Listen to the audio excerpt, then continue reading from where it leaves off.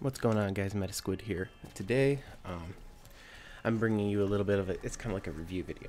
But, so, pretty much, if you've been to the Divine Beast Vah Arun and the new Zelda Breath of the Wild with the Nintendo Switch like I have, and if you're anything like me, well, first of all, you're going to notice that the temple is kind of confusing.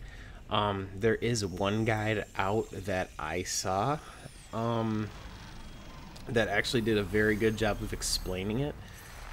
However, the boss battle that I saw him do, I mean, I don't mean to be mean and call somebody out here, but honestly, I think he did it all wrong. I think there's a much better way to defeat Waterblight Ganon, who is the final boss of the Divine Beast Vah Arun dungeon, or whatever we're calling it. I did my best to cut out any of the plot, but you do get the awesome intro, which if you've been to the Temple of Vah Arun, or not temple, but Divine Beast Vah Arun, and you've gotten to the final boss, Waterblight Ganon, and you're having a hard time defeating him, you're going to get this anyway, or you have already seen it. So I decided that this first opening bit wasn't really, you know, let's say canon. I do highly recommend, if you want to do my strategy, the electric arrows are the best bet. I was using a guardian sword in the first part, just because that was one of the weapons that I would be okay bringing into this battle. But basically, all you're gonna do is this first part is gonna be the hardest part for if you battle him my way.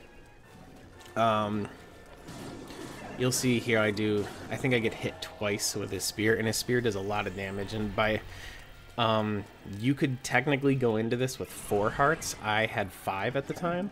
But yeah, you can see he takes out 3 3/4 hearts with that one hit. I was getting a little cocky when I was first recording this. So I'm just gonna eat my ingredients because I wanted to get it over with quick. I did battle him about 4 or 5 times to try and find the best way to beat him, because I was recording and I kind of wanted to make it out to a video. But if somebody already had a good video about something, why would I basically copy something? I mean, there's like I said, there's one other guy on YouTube. It's a good copy, or it's not a good copy. It's a good video on how to get through the dungeon, and I'm sure that more people are going to be putting out more videos on the best way to get through the dungeon. However, nobody has done it on YouTube, at least I've seen, the way that I decide to beat the boss. So basically, aim for the eyes. I have a Pro controller. So the motion controls would help, and like if you're using the bow anyway, you should be using the motion controls, honestly. So this second part is going to be the easiest part. He will not even ever land a hit on you if you do this correctly, because basically all you're going to do is you're going to aim the bow at his eye, and then he gets knocked out. Then you just slash at him with your sword. However, I do recommend using a spear. I really do recommend using a spear on this part, because it has a longer reach, and if you're using a guardian sword like I was, most of your spears do the most damage, the same amount of damage anyway. You can see right here I'm going to switch to a spear as soon as Link decides to, you know, climb up that ledge.